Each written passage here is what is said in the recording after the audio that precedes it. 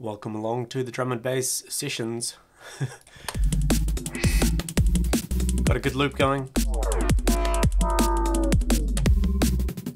Got these kind of growly sounds humming. This sound I'm not happy with, so I'm going to work on this a little bit today. I'm not sure what I want to achieve with it. Okay, so let's change this completely. It's an okay sound, I guess, but... Ooh.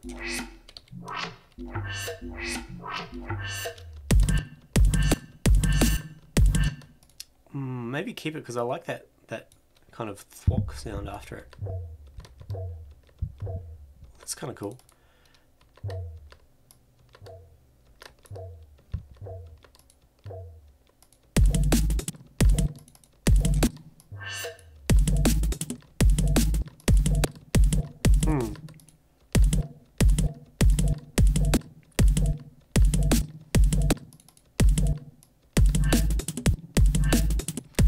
There's an envelope somewhere. Here it is here. Okay, let's bring the coarse values down in the FM stuff.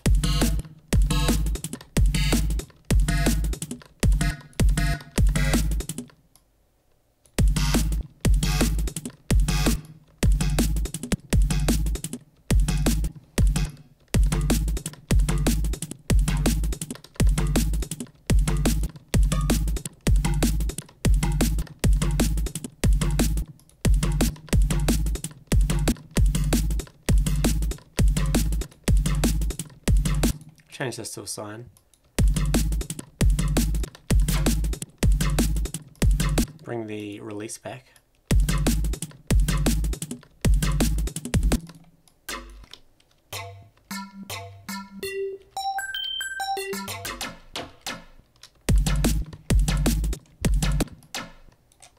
Maybe if we copied this, I know this is breaking the rules a bit, but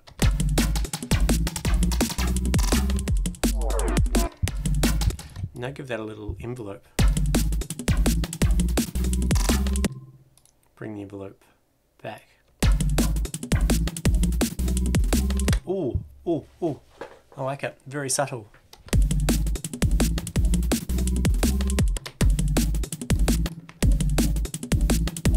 Turn the reverb off. Oh, that's good. Sometimes it's those little subtle things, like I pulled the attack too far up and it just works.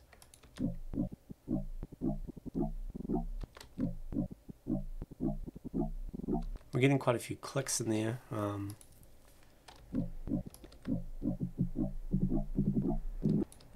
Maybe a little bit of attack. Can I bring the highs up?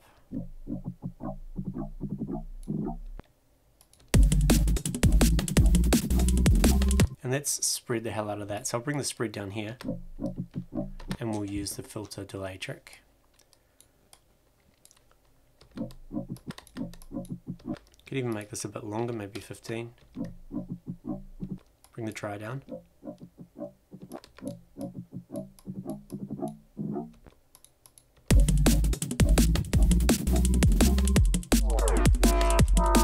Copy this one.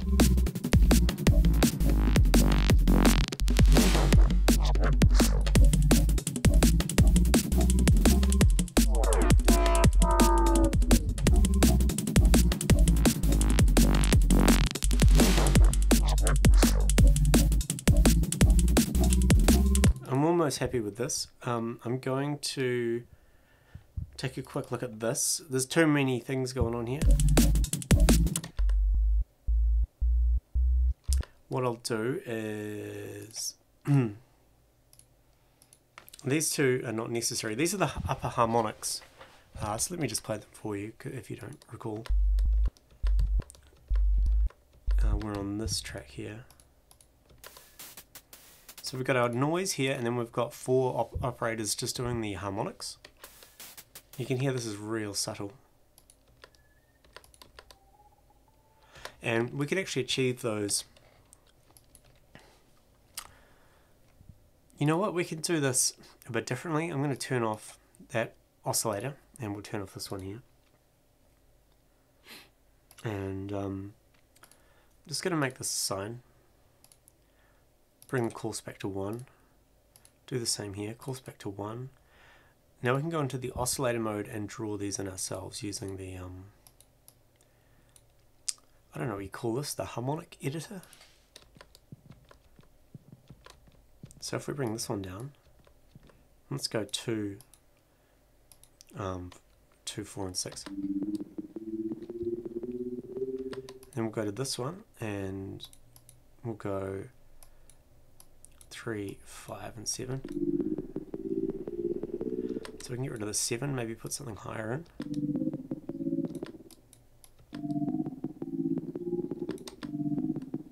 And then over here, because this one's on the right hand side,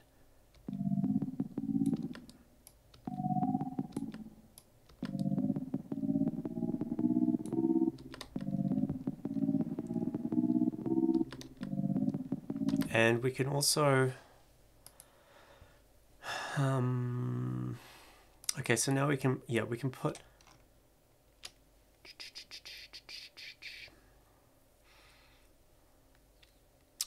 I'm just thinking, can I actually pan the oscillator? I don't think I can. Wouldn't that be great? Wouldn't that be great? If we had MPE, we could use pan with the velocity. Yeah, no, I don't want to do that. Okay. I should be able to get the noise into this group now. Well, let me do it like that. So can I cut it and paste it? Yeah. Now we can ungroup this. So we're getting the let's turn the reverb off.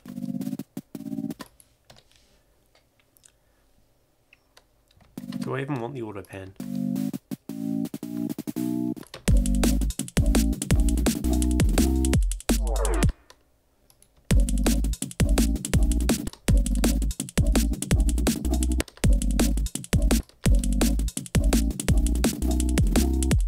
We can achieve this result within the oscillator. So I'm going to go ahead and turn the LFO on, turn it off all the destinations, and we'll do destination B as Oscillate volume.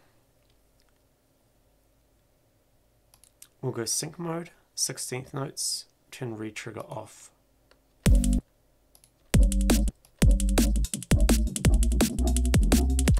Okay, and we need to do the same here. We can copy value to siblings, so copy to siblings. Oh, it's going to copy it to the white noise as well, but that's cool. We can deal with that. Sync mode, copy to siblings. We can't do it there, so let's just go to the LFO, turn these off. Ask volume.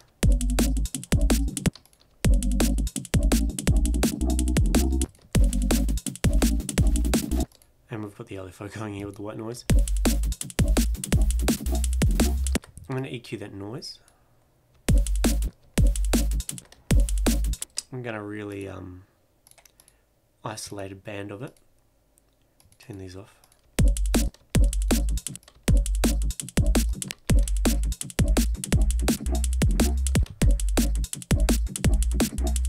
Not quite like that.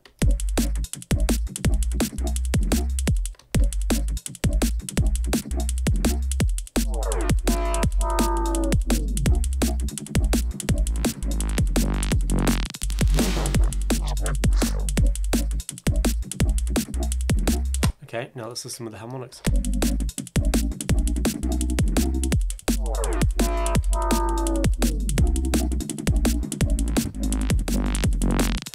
I could almost use a an envelope here. Let's try a bandpass, and we'll give it an envelope. I just want to hear this white noise, and you got to focus a bit on this white noise here.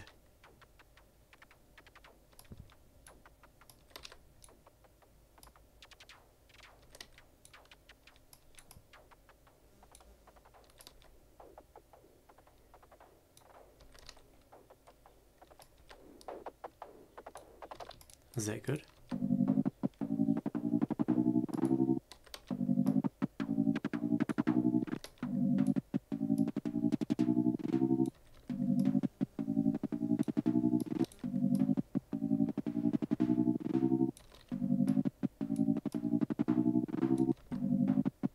compared to...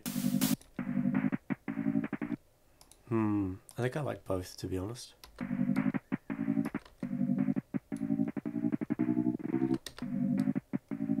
I really like that.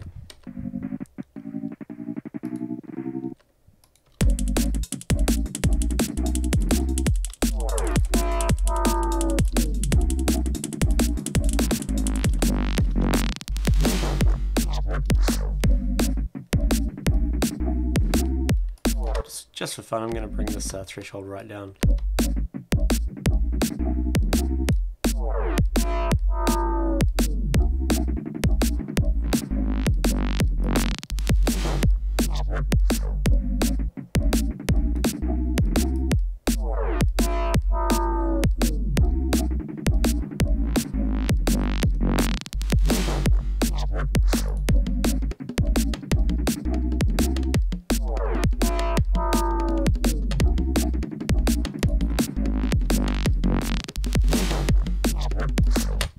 Awesome.